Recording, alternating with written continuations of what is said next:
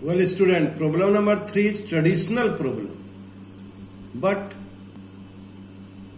I have already told you, I have several times I have already instructed you that while you solving the problem, while you go to solving the problem, you must see the relation between domain and codomain.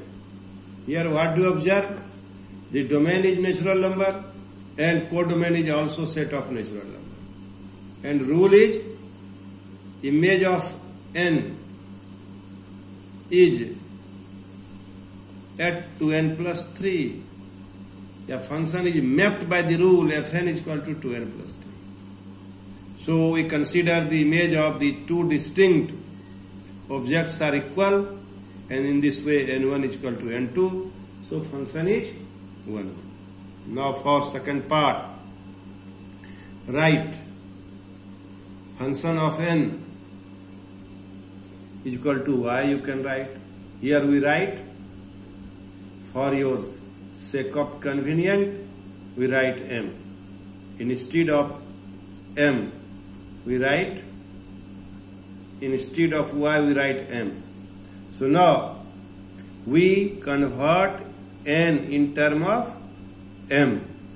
So here we write x in term of y. So here you write n in term of m. Now by putting m is equal to 1, m is also in codomain, and codomain is a set of natural number. So if we put m is equal to 1, what do you observe? We get minus 1. The value of n is equal to minus 1. It doesn't belong in the set of domain because domain is a set of natural number. So the function is not onto, hence f is not a bijection. Just I have proved this. We have proved this problem. I hope you are with me. Thank you. Thank you very much.